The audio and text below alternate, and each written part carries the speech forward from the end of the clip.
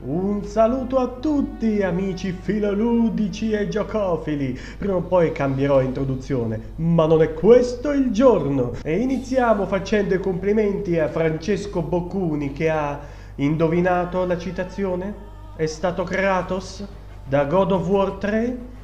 Tu me lo devi, Kratos. Io non ti devo niente!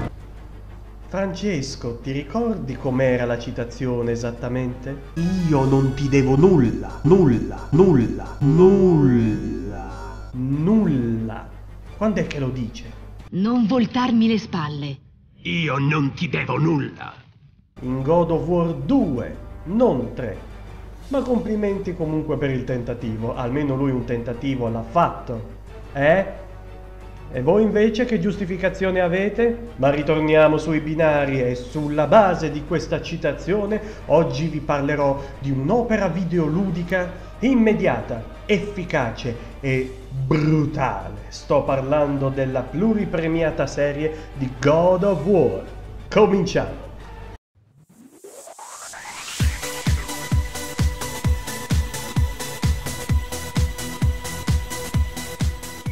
Nel 2005, ad opera di David Jaffe, esce il primo God of War per PlayStation 2. La fortuna di questo gioco si basa sul background storico e artistico su cui è collocato il gioco, l'antica Grecia, un pochino reimmaginata e adattata ad un videogioco action. Sapete, quei giochi piuttosto lineari in cui il protagonista va avanti nel livello, combattendo a mani nude o con armi in maniera anche piuttosto ignorante orde di nemici che gli si parano contro. Ed è questo God of War. Il protagonista Kratos, che per chi non ha mai studiato un po' di greco significa potere, è uno strumento di guerra e di morte nelle mani del dio della guerra, appunto, che nell'antica Grecia si sa essere Ares. Ma all'inizio del gioco partiremo già con Kratos che ha deciso di non seguire più il suo padrone. È guidato dalla dea Atena,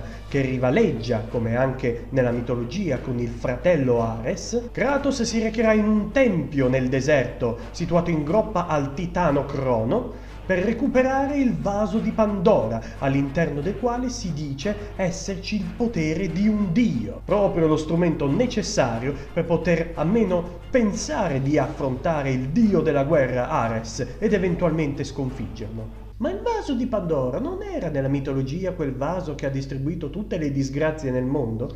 Ci arriveremo più tardi. In questo gioco è notevole l'enorme impegno del team di David Jaffe, tant'è che quest'ultimo ha rischiato più volte il divorzio con la moglie per la sua dedizione a questo affascinante gioco. Nonostante il gameplay sia piuttosto semplice, abbiamo un omone grande e grosso che va ad ammazzare un sacco di demoni e di mostri mitologici, l'idea di fondo della trama e di come questa viene raccontata, unito al comparto artistico e storico in cui è collocato, fa di God of War una perla che nasce e brilla in un periodo in cui giochi come questo mancavano e se ne sentiva davvero il bisogno. Il senso di immersività e di contestualizzazione nell'epoca storica dell'antica Grecia viene accentuato dalle musiche create appositamente per questo gioco e molto molto belle. Vi consiglio di andare a vedere la colonna sonora originale per farvi un'idea. Kratos combatte utilizzando le lame del caos, due daghe piuttosto grosse legate indissolubilmente ai suoi polsi tramite una catena. In questo modo il protagonista potrà affrontare i nemici anche a media distanza, lanciando le daghe e riprendendole tirando la catena. Come ogni gioco appartenente a questa categoria, sarà possibile attivare diversi potenziamenti, sia fisici, legate alle armi che utilizzeremo, le lame del caos appunto, e più avanti la spada di Artemide, che magici. Man mano che andremo avanti nella storia, vari dei ci daranno la loro benedizione, perché a quanto pare nessuno è contento di quello che sta facendo Ares, che infatti sta pianificando il rovesciamento di Zeus, il re dell'Olimpo. Il giocatore non si annoia mai di andare sempre avanti a distruggere orde di nemici, poiché oltre alla componente prettamente legata all'azione e al combattimento, ci sono anche delle dinamiche di risoluzione di enigmi particolari, chiavi, spostamenti di massi in luoghi particolari e via dicendo. In più, man mano che andremo avanti nel gioco, verranno forniti al giocatore sprazzi di quello che è accaduto prima dell'inizio del gioco. Kratos che sancisce il suo patto del sangue con Ares, Ares che per avere il controllo totale sulla vita di Kratos lo manda a distruggere, senza che lui lo sappia, la sua stessa famiglia. E la bellissima, interessantissima rivelazione sul motivo del colore cinereo della pelle di Kratos. Distrutto dagli incubi che lo perseguitano ogni notte, Kratos accetta il sodalizio con Atena, che gli promette di liberarlo, che gli promette una lauta ricompensa, in cambio di aiuto per sconfiggere Ares. Zeus, il padre degli dei, non vuole che i suoi figli litighino tra di loro, e allora ci tiriamo in mezzo gli umani. Complimenti, eh? No, complimenti. E dato che Kratos ce l'ha anche un po' con Ares per la morte della sua stessa famiglia, diciamo che ci guadagnano tutti. Alla fine Kratos otterrà il potere contenuto nel vaso di Pandora, e nell'epico combattimento finale alle porte di Atene, Ares verrà ucciso dal nuovo dio della guerra. The New God of War, Kratos, appunto. Stiamo parlando del 2005, un'epoca in cui avere dei mostri giganteschi su schermo, renderizzati bene, fa la sua porca figura e fa pensare ai videogiocatori: ma sarà veramente difficile che tirino fuori un gioco di God of War migliore di questo. David Jaffe decide di mettere ulteriormente a repentaglio la propria vita sentimentale facendo uscire God of War 2 nel 2007. La trama riprende esattamente dalla fine del primo God of War. Chiariamoci, il primo God of War ha una storia che è assolutamente autoconclusiva, ma ehi, hai fatto successo, andiamo avanti. God of War 2 si rivela ancora un'arma vincente. Kratos, divenuto ormai dio della guerra, vive per essa, però si lascia prendere un po' troppo la mano. Tutti gli dei, Atena in primis, si preoccupano del fatto che il nuovo dio della guerra, Kratos, stia sfuggendo ad ogni controllo. Saccheggia, distrugge, fa cadere città nel nome di Sparta, la città da cui appunto Kratos proviene, e viene venerato dai suoi stessi sudditi e concittadini spartani. Vedendo il potenziale pericolo di un Kratos senza alcun legame che ha i poteri di un dio, Zeus porrà fine alla sua vita, trapassandolo con la leggendaria spada dell'Olimpo, arma con cui la guerra tra dei e titani, millenni prima, ebbe fine. Questo accade nel prologo. Mentre sprofonda negli abissi dell'Ade, Kratos viene salvato da Gaia, uno dei titani e voce narrante del precedente capitolo. Gaia, assieme a tutti gli altri titani confinati nel Tartaro, progettano di rovesciare l'Olimpo e vedono in Kratos la miglior opportunità. C'ha una reputazione mica male, è stato lui a uccidere il dio della guerra. Dietro consiglio di Gaia, quindi, Kratos si recherà dalle 3 sorelle del destino, le Parche, per poter tornare indietro nel tempo e cambiare il proprio destino.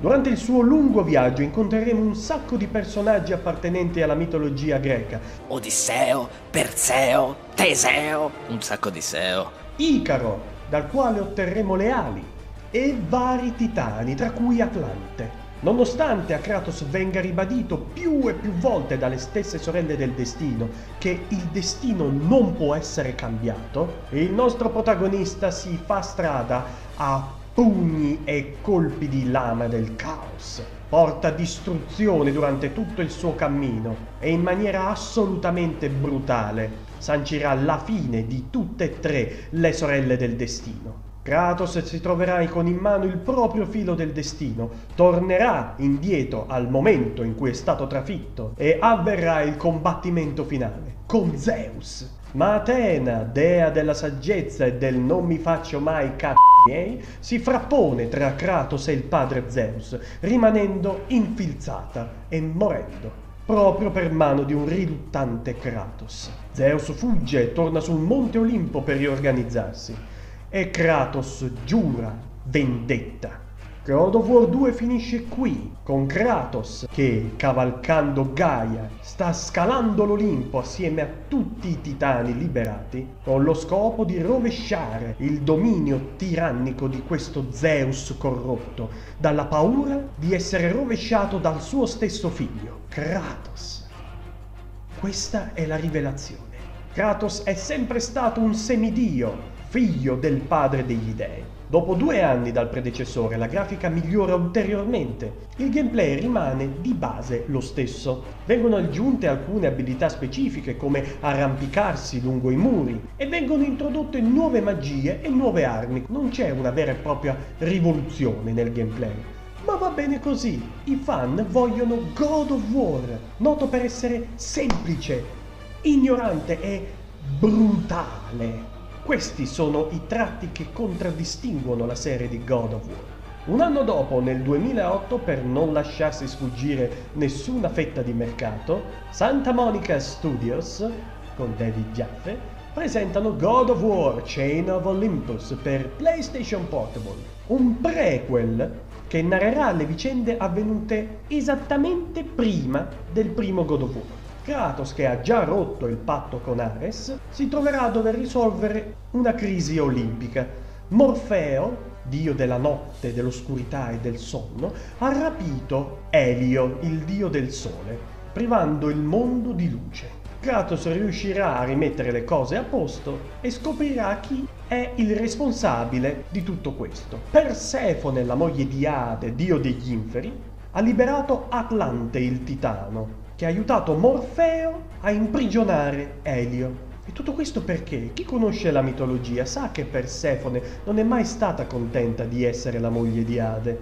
E infatti alla fine di questo piccolo spin-off, ma a tutti gli effetti un buon God of War, Persefone ci farà violenza psicologica, costringendoci a rinunciare alle armi in cambio di sua figlia che si trova proprio lì negli inferi. E in una struggente scena in cui si rivelerà questo essere stato un grosso inganno, sentiremo la rabbia di Kratos che sale per essere stato nuovamente ingannato dagli dei beffardi e sarà costretto a rinunciare ad allontanare nuovamente sua figlia per riottenere gli strumenti per la sua vendetta contro Persefone.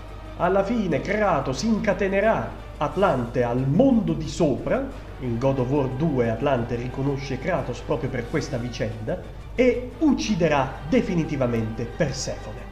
Nonostante questo titolo venga considerato uno spin-off, in realtà è canonico, in quanto in God of War 3, che uscirà nel 2011, ci sarà anche un riferimento a questo evento della morte di Persefone da parte di Ade, il dio dei morti. God of War 3 per PlayStation 3 riprende esattamente dalla fine di God of War 2. Kratos sta scalando l'Olimpo per condurre i titani al rovesciamento del potere degli olimpici, degli dei olimpici. L'architettura e la potenza di PlayStation 3 permette di avere un Kratos e degli ambienti e anche dei nemici enormi e assolutamente ben definiti, rendendo la grafica e le animazioni il primo riferimento assoluto per la bellezza e l'apprezzabilità di questo titolo e di questa serie. Mentre nei capitoli precedenti Kratos ha come boss da sconfiggere vari personaggi mitologici, l'abbiamo detto, in God of War 3 ci saranno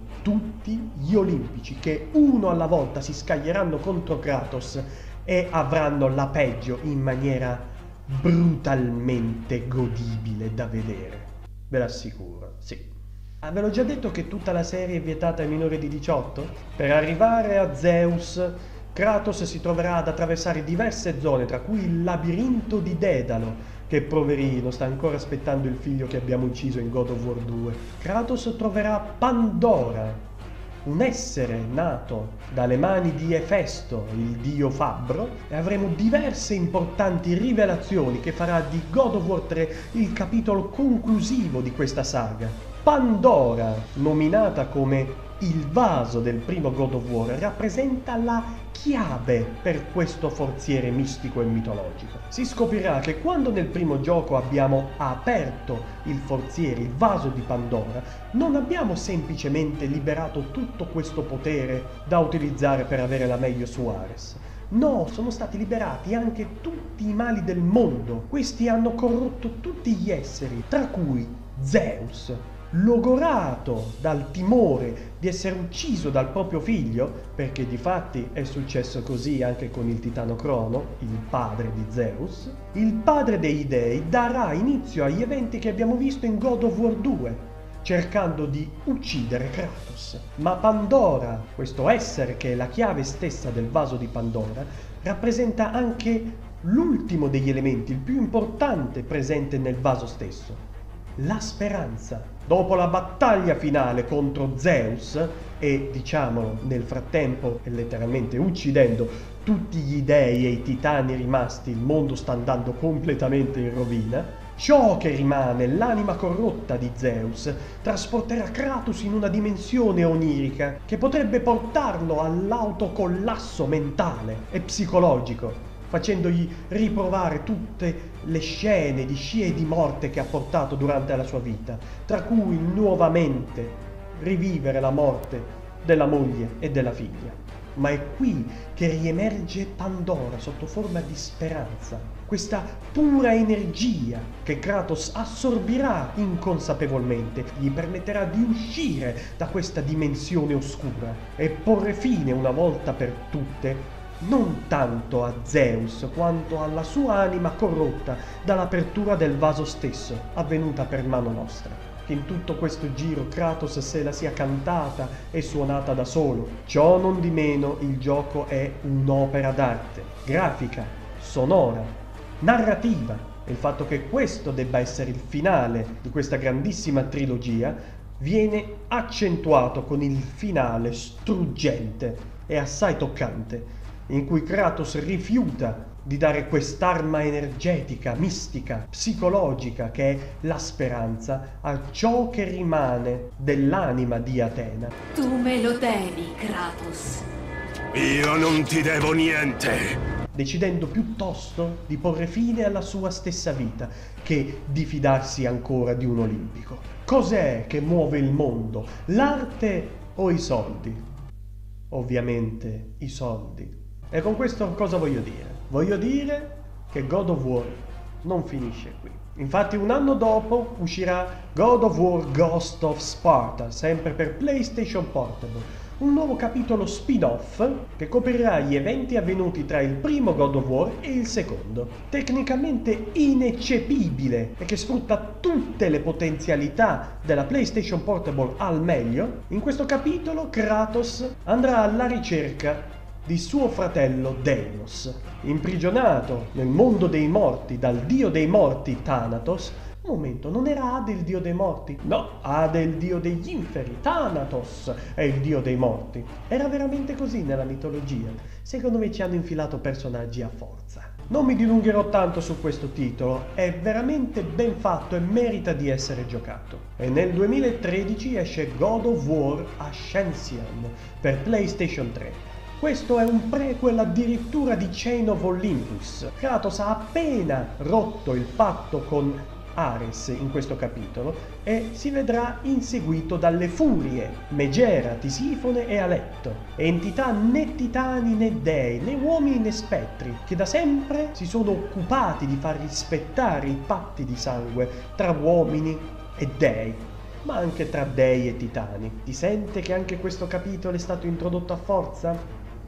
Purtroppo sì, nonostante il bellissimo comparto grafico e sonoro e anche gameplayistico per questo gioco, in cui vengono introdotti per esempio l'amuleto di Uroboros che permette di sanare o degradare un ambiente o varie strutture per poter risolvere degli enigmi, e la pietra di Orcos, furia figlia di Aletto e di Ares, Kratos avrà a disposizione nuovi strumenti con cui affrontare una nuova classe di enigmi, mentre va sempre in giro a brutalizzare qualsiasi cosa gli venga lanciato addosso. Ciò non di meno, la trama non si inserisce in maniera necessaria o per completare quanto già definito nei 3 God of War canonici. È un di più pregevole ma non eccezionale. Più che altro l'attenzione di questo titolo si è concentrata sull'introduzione di un comparto multiplayer.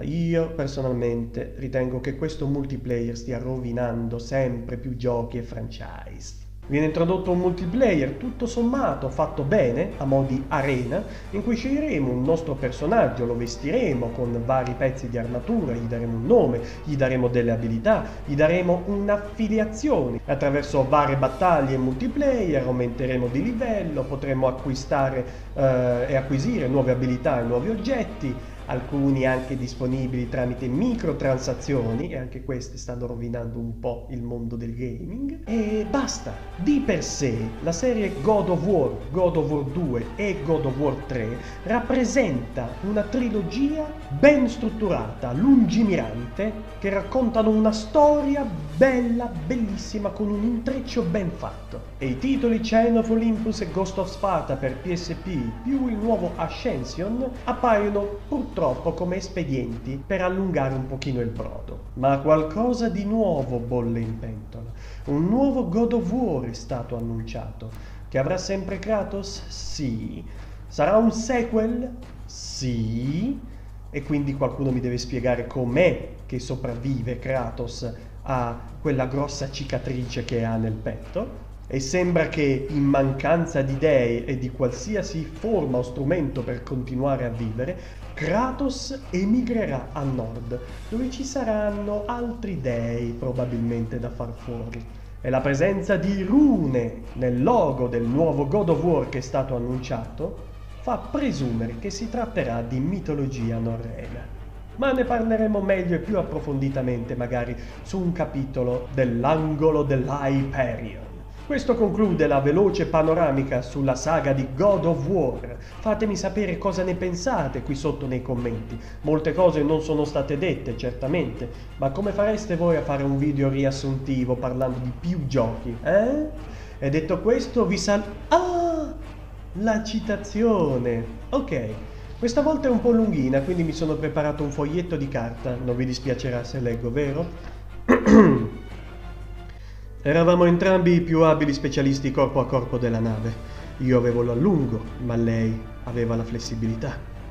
Fu uno scontro brutale. Dopo 9 round l'arbitro dichiarò il pareggio. Nella sala restarono diversi scommettitori delusi. Noi finimmo lo spareggio nella sua cabina. Io avevo l'allungo, ma lei aveva la flessibilità. Ci sono diversi modi di sfogare lo stress. Mi raccomando, questo non è così difficile perché è molto preciso. Non scordatevi l'ICM, iscrivetevi se non l'avete fatto, commentate se volete sapere di più o dire la vostra. È bello avere qualcuno con cui condividere idee e pareri. E mi piacete! A prescindere, grazie per tutto il vostro sostegno e interesse. E noi ci vediamo alla prossima puntata.